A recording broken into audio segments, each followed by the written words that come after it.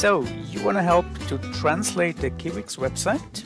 That's great, and that's very important because there are thousands and thousands of people all over the world using Kiwix, and it's important that they have some information available in their language.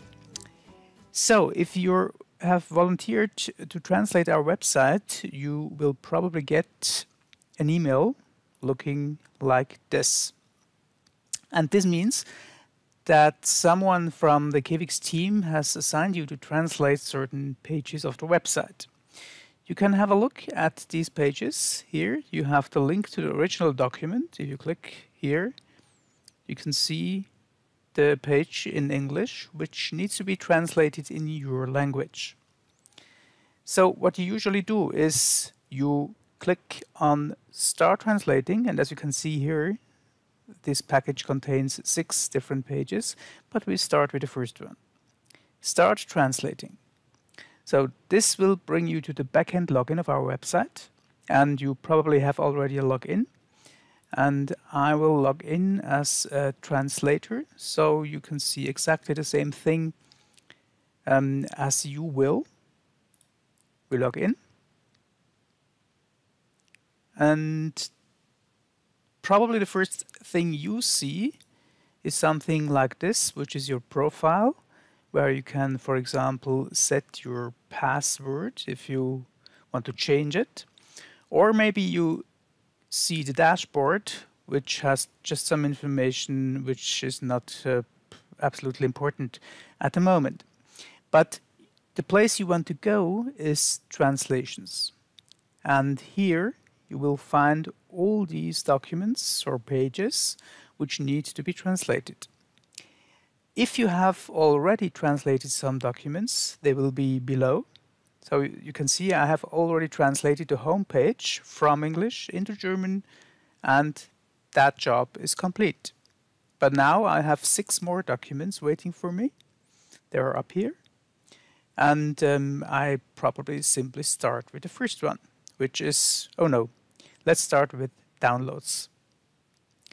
And here you can see the button Translate, and if you should choose not to translate that page for whatever reason, you can still resign, which means the document is sent back to the Kiwix team and they will find another translator. So, I have decided to translate the downloads page. I click here, Translate, and this will open the so-called Advanced Translation Editor. And you can see on the left-hand side all the strings or segments, as we call it, of the original text, which is English. And on the right-hand side, the place where your translations will go in your language, which is German in my case. So I simply start here. Downloads, well, that's a little bit special because that we don't usually translate this word into German. So I just leave it here. It's already filled up in the original language, and I just say, okay, that's fine, save. Then the next segment is Kiwix at a glance, which translates to Kiwix auf einen Blick in German.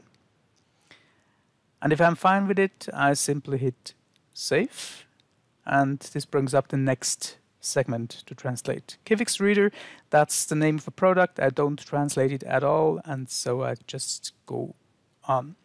So now that's a very interesting case what we have here, because whenever you see a colored mark that indicates either some special formatting like bold or italic text, or it might be a link, and in this case these are all links because they are linking to certain other pages of our website.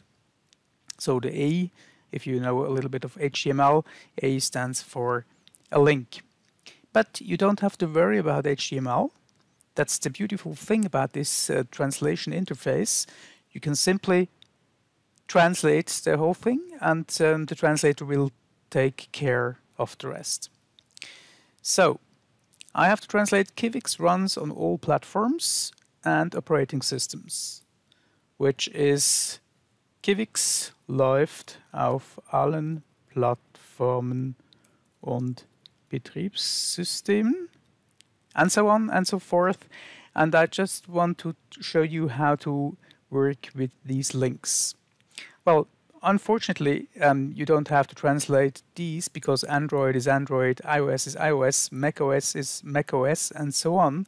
But if you need to translate it, you can simply double-click here and translate Windows, for example, to Fenster. That's obviously just a joke, but just to show you how it works. And as long as it's still colored, you can be assured that the link is still there and everything is fine. I save it. So, and maybe you have noticed this progress bar down here. It says you have 16% completed so far. And to finish the whole translation, obviously you need to translate everything. But you can always stop translating and proceed later on. That's no problem. Everything is saved. Some more details. Maybe you noticed this exclamation mark here. If you click on that segment again and you scroll down a little bit, you can see that there are certain words which are not recognized as valid German words. And sometimes this may be just a name, a product name. Mac OS, for example. That's absolutely correct. It's the same thing we use in German, but the translation system doesn't know that name, that product name. So if I don't want to get any warnings anymore in the future, I simply add Mac OS to dictionary by clicking here. So then it disappears. A few minutes have gone by and I have translated the whole page here, as you can see. And there are two more things that I'd like to show you now. One is what I already told you about these exclamation marks with the spelling errors. I can show you this example. Here we have two words that are not recognized, and both words are some specific terms for our purpose, and we will need them in the future as well. So I simply add scraper to the dictionary, and I add ZIM-Datei to the dictionary, like this. And now that exclamation mark is gone, so the system is confident that this translation is correct. And the last thing, I just need to translate one more word. More is mehr in German. I save it, and now my translation is 100% complete. And the last thing I need to do is I click on Finish.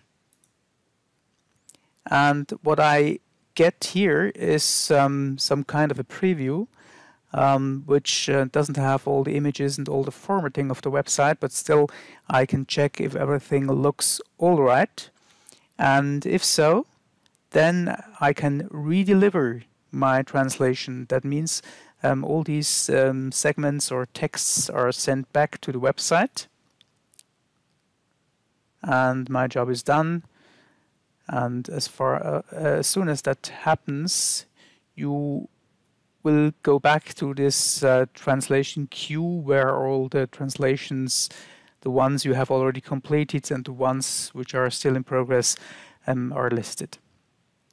So, if the original page was already published and visible to the public, then your translation most likely will be as well. So you can always go to the website, for example, by clicking here, and check if this downloads page, which is this one, is available in your language. And usually, if it is, you will see the language switcher up here, and you can switch to your language. And now this page presents itself in German. Beautiful. Okay, that's it. Thanks again for translating our website. If you need any assistance, please contact us. You have probably the email addresses of Stefan or other members of the team. Don't hesitate to contact us. We are very, very grateful that you're doing this work, which is very important to us. Thanks.